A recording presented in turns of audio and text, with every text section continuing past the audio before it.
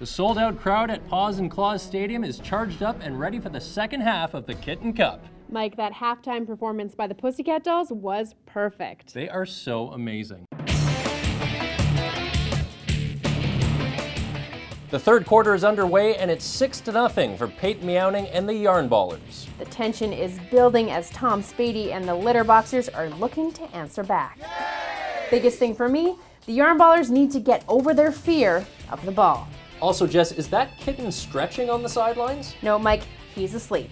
A cat nap. Interesting strategy.